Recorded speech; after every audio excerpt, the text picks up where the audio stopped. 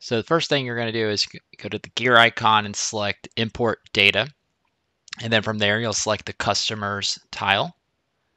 After that, it will ask you if it's your first time importing customers. And at that point, we will browse to find the Excel file to upload, Google Sheet or CSV file. These are the fields that you have the opportunity to bring in to QuickBooks. Unfortunately, there's no way to bring in notes. So if you have customer notes, those are going to have to be manually copied and pasted one by one. Unless you can think of a way to sneak them in there with some other one of these fields here. Probably might be tough to do because you probably have there's a character limit on these fields here. Okay. An example that QuickBooks gives you is a template. When you download, you have the ability to download this template, sample file, copy and paste your data over top of that, and then import that. All right, so first click on the gear, then click Import Data. From here, click Customers, then Browse.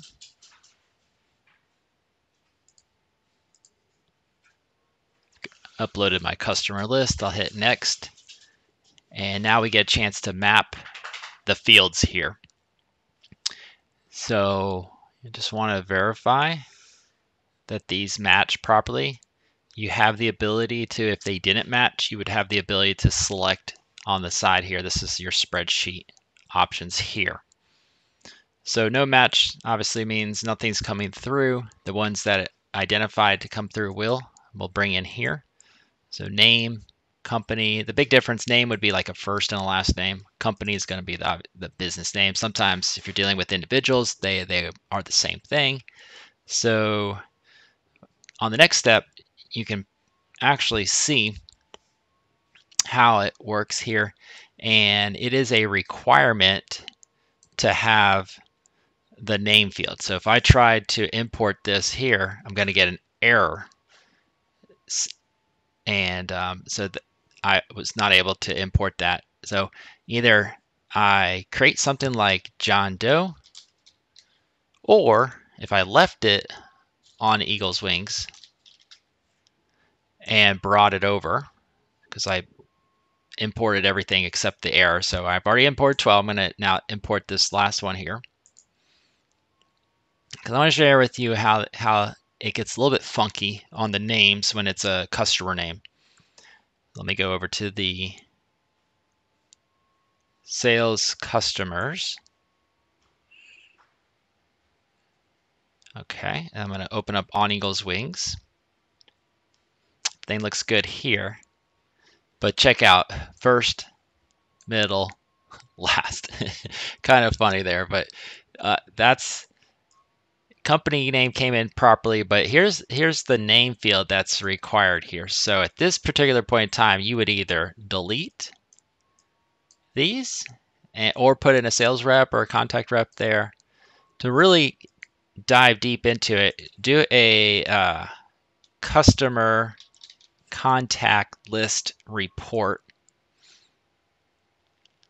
and you'll see that the customer names are fine.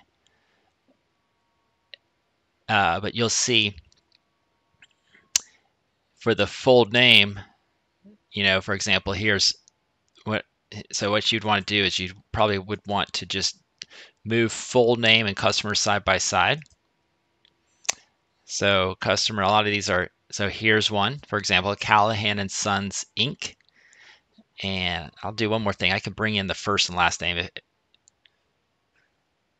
Last name, first name.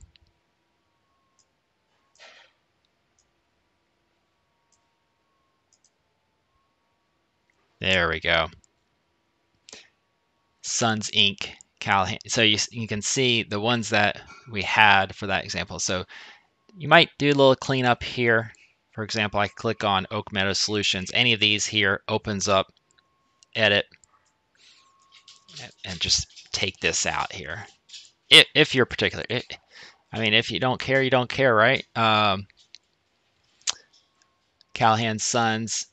Why it might matter is if you go in and create your first invoice, Let's say I create an invoice to Callahan and Sons, services, 5,000. When I hit save and send and try to email it, that's good there. However, you might have a scenario where you customize the actual form. And on the emails, it's possible to do the last name or first name. So if you came into here, it kind of would get a little bit messed up if you did something like that. But the default, again, is the full name. So just keep it like that, or company name.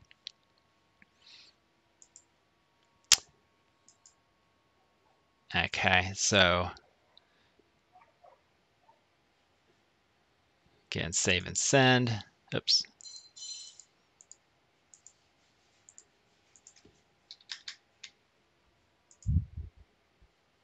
See, now I've got Dear Callahan. Not the end of the world. You could always manually adjust it, but just try to bring up a little detail here. Hope this video was helpful, and I'll see you on the next one.